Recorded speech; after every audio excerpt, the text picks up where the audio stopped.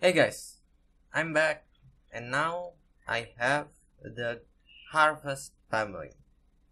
This time, unlike the right, the left click to harvest one, this isn't a middle click one, okay? You just need to look at the crops and there you go. You just need to do that. It will harvest it automatically. It doesn't even leave any trace behind.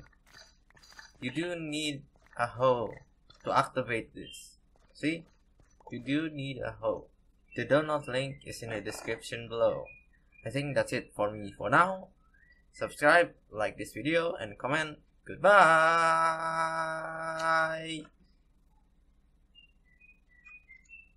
Okay, now what? I have done the harvest family. This one doesn't need to be uninstalled. It doesn't use any scoreboard or even teams because there isn't anything for it to right click or left click. Unlike this, the left click one uses slime. The right click one uses villager.